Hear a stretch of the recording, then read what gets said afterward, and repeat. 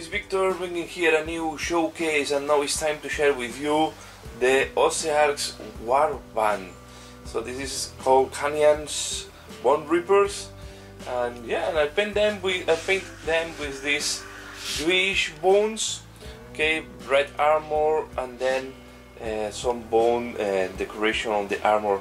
So if you want to know how they are painted, I did a tutorial, a full tutorial on this guy. Okay, and all of them are wearing this type of clothes that they simulate like skin, human skin, elf skin, so type of skin. I didn't put green skins or something like that, I just because I think it was too much, but they have all this color, pinkish color for the skin. So for the weapons, I also went for this type of incandescent weapons, magical weapons, so I wanted to give a different look, and I think at the end I'm quite happy how they look like. So it's quite fun to paint them, and I'm quite happy with the final result. So I hope you like what you see here. So yeah, they are my first Ocearchs.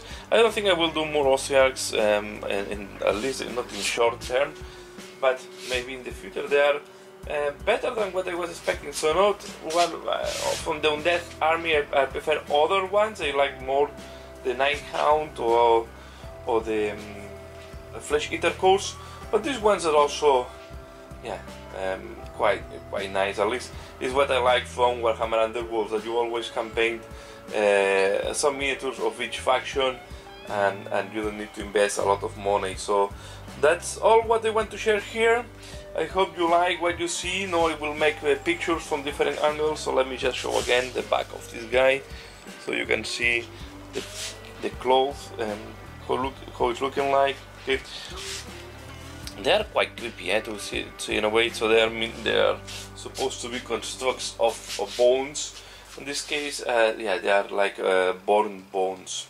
So yeah, that's all for now. So please give a like if you have liked this video, share if you think that people can be inspired, interested in seeing that, and now enjoy the pictures. Bye.